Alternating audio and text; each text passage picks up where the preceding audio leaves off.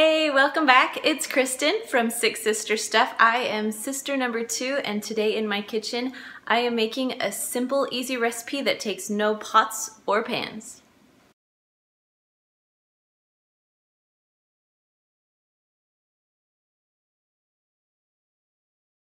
So over the holidays when we were growing up, we always had 7-layer dip. So I was thinking, why not turn it into a burrito? So it really is so simple that even kids can put it together. All you need is a cutting board, a knife, and like a spoon to scoop your stuff out. And that is all. You can put it together in about 5 minutes. Now, if you haven't done so, don't forget subscribe to our channel and push that little bell so you can get the notifications every time that we post to YouTube.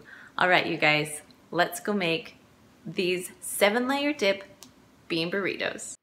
All right, one thing I love about this is that you can make it for one person or for a lot of people.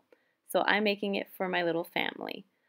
So first I'm going to take refried beans, and notice how I just pulled it right out of the can because you really don't have to heat them up. It doesn't matter. Next I'm going to take just a little bit of sour cream. I don't like a ton, so I just did a little spoonful of it and spread it right next to the beans.